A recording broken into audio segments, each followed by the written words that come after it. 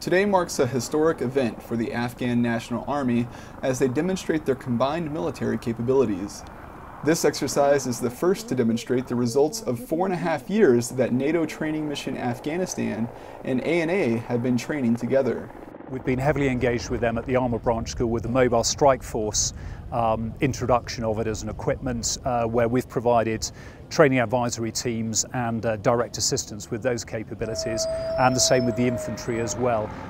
Commander Surge has been working closely, and we saw some of the equipment provided by NATO and some of the training as well in the displays that we saw today, and particularly the counter-IED stuff, which has been a CJ3 NTMA-led initiative, and we saw a full display of that both in the static stands and the mobile display as well.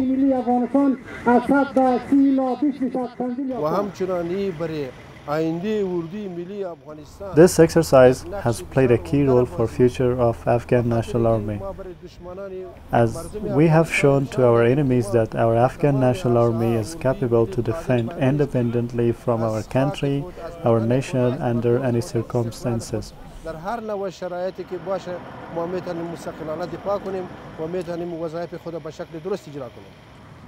The event, which was coordinated within a week, included mobile strike force capabilities, special forces, air assault, counter-IED, along with medical and resupply logistics. I think we just need to try and widen the sphere of knowledge across the corps so they're comfortable with this level of integration that we're seeing here today. But no, I think this is enormously positive. I think any army from the international community to lay on a demonstration like this, both in terms of the static and the range of the equipment, but also integrating that into a scenario like we saw, is, this is a real demonstration of their professionalization. While this demonstration proves a victory for the ANA, the ability for this level of training to reach the full capacity of the military still lies ahead.